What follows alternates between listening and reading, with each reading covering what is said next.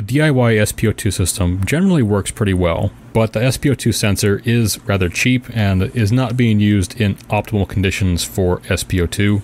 But for various reasons, which could be the sensor, it could just be the SpO2, how it works in general, or the Arduino, there are times when it may not show accurate results. So in this video, we're going to try and go through and troubleshoot some of these problems and what you can do to try and get more accurate results.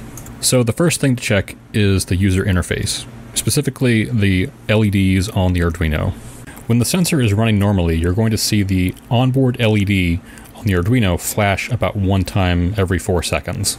So what can happen is either through software problems or if the wiring gets knocked around a little bit, the Arduino may lose connection with the SpO2 module. And if that happens, you're going to notice that the LED, the onboard LED, does not flash at all.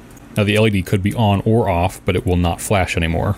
Generally, the best way to fix this is to unplug the power and plug it back in, and it will generally sort itself out and reinitialize the sensor. The user interface will also try and convey errors whenever possible. So for example, if I remove one of the wires from the screen module and reset the device, the Arduino will detect there's been an I2C bus failure and will flash the onboard LED and the alarm LED about once per second. If I do the same test again and remove only one wire from the SpO2 module, the Arduino will not be able to connect, and it will display an error message as well as flash the lights. In these cases, you're going to want to check the I2C bus lines, make sure they go to the correct pins, and they're fully pushed into the breadboard. Afterwards, you can reset the Arduino by pressing the onboard reset button, or you can just remove and reconnect the power. There may be times when either the SpO2 or the heart rate may not update properly, or it shows values that don't really make any sense.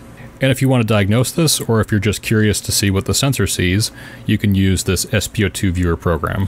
To use this though, you do need to upload a different sketch to the Arduino.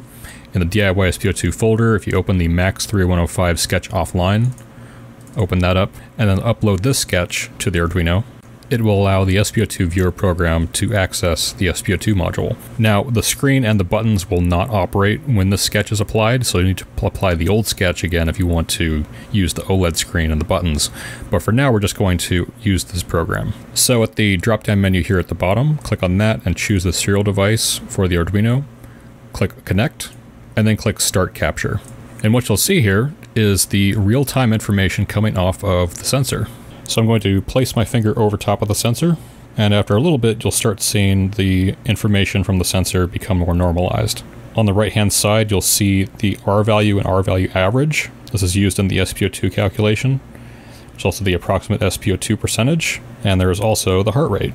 So one thing you might notice right away is that the sensor is very sensitive to movement.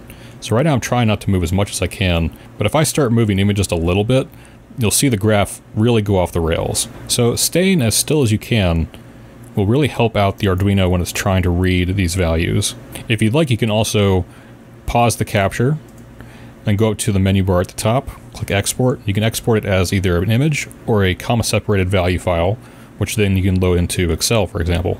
So using this program can help you diagnose if there's a problem reading from your finger. Maybe if you're moving around or if you need a better position, this might be able to help you figure out what kind of position that would be so that it's able to get a better reading from your finger. Other things can affect the readings though. So for example, if you have cold hands, that will make it harder for the SpO2 sensor to be able to read a signal coming from your finger. On the other hand, sometimes there are just certain people the sensor does not respond well to. I'm not sure why this happens. It's still a work in progress. But hopefully this video gives you some ideas on what you can do to troubleshoot the device, and also if you're just curious to see how it works, you can use this program and get a more in-depth view of its internal workings.